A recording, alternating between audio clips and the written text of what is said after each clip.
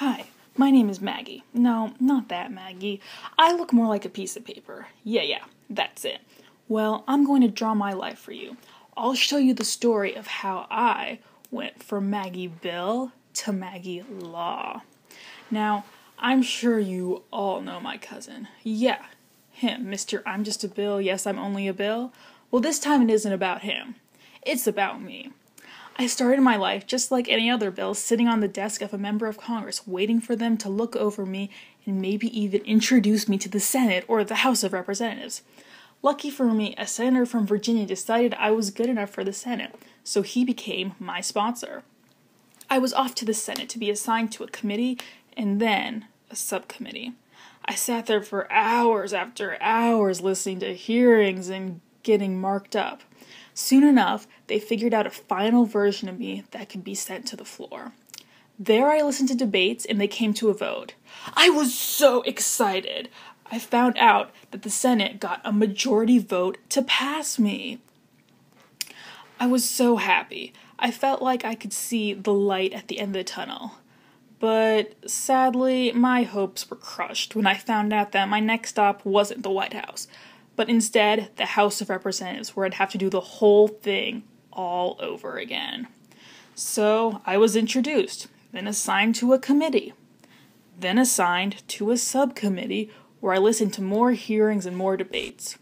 I got ready to be introduced to the full House, but then I found out there was another step unique to the House, the Rules Committee.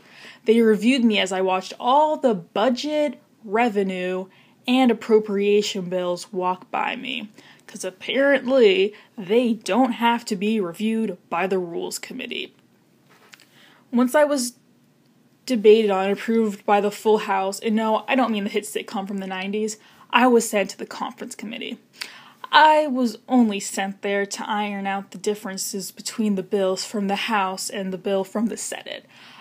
Personally, I heard that barely any bills get through without visiting this committee.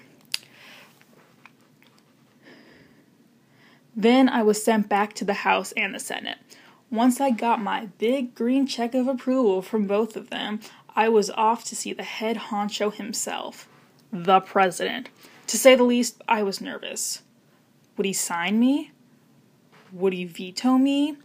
Would he hold on to me for 10 days until Congress was out of session, aka pocket veto me? Before I knew it, the day came for me to be reviewed by the president. But don't worry, obviously I took a selfie the second I met him.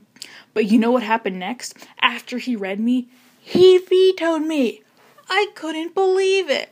I was crushed. I would never become a law now. Then I remembered. I would still go back to Congress, and if I got 2/3 of their vote, my veto would be overwritten. So I waited patiently outside of Congress, and guess what?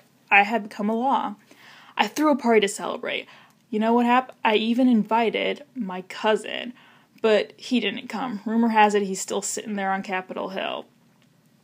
Thanks for listening and watching me draw my life.